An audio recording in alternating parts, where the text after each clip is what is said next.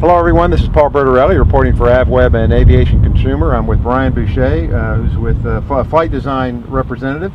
And we have here the new CTLSi from Flight Design, which carries the new Rotax 912 IS. Brian, we've just flown the airplane and we'll take a look at that footage in a minute. Give us the overview on this engine installation. It's a little bit different than the standard 912, but not that much. Not that much, Paul, but one of the big differences you'll notice on the CTLSi, the fuel-injected Rotax engine, is you don't see any carburetors. The carburetors are gone, and what you have is an air box right here in this area here with the map sensors, along with your fuel rails going over to both of your fuel injectors on each side of the aircraft. And pretty much everything else is the same. You have 4 cylinders with 2 sets of spark plugs per cylinder. Now this gets rid of the carburetors in favor of port type fuel injection. In order to make that work, it has a couple of high pressure fuel pumps. Now some of these installations we've seen, they live on the firewall, but here they're in the back. Tell us a little bit about the fuel system to get the fuel to the engine. That's correct, Paul. What we have is 2 fuel pumps mounted in the rear baggage compartment underneath the floor. And the fuel will feed from the 2 wings straight down towards the header tank, and then from the header tank they come through the 2 fuel pumps into the engine.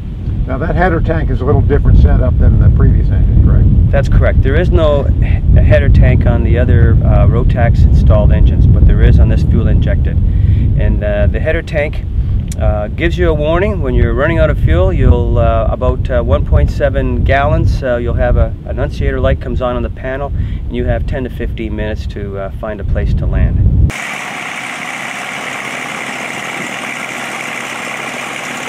Brian, we've taken off from Venice and from Bucket. The airplane with the 912 IS flies pretty much like it does with a regular 912, but there are some differences in the run-up and also letting the engine warm up to bring the second generator online. Tell us a little bit about that. And you're quite correct there, Paul.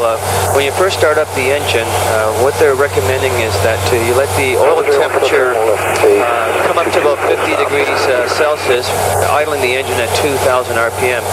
As soon as the engine comes up to temperature, you can bring up the engine RPM to 3,000 RPM, and at that point the second generator come online and it'll start charging.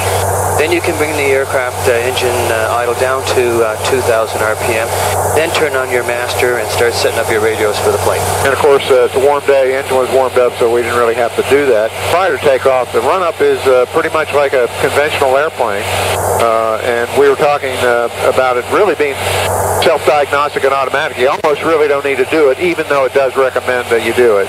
That's correct, because when you first start up the engine, it does a self-test on the ECUs. Both lane A and lane B lights will initially illuminate, and then within 3 to 5 seconds they'll extinguish. That's the self-test on the ECU.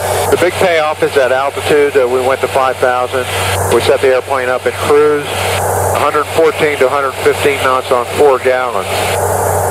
That's a good savings over the straight Rotax.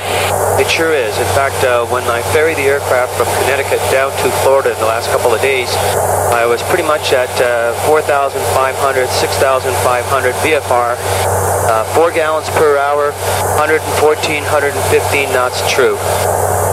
Now this airplane with this engine, with the 912 IS, will carry a slight price premium over the regular 912. And that's correct. I think the price increase is somewhere in the neighborhood of $4,000 to $6,000 more. Well, thanks very much for the demonstration, Brian. Thank you very much, Paul. It's been a pleasure.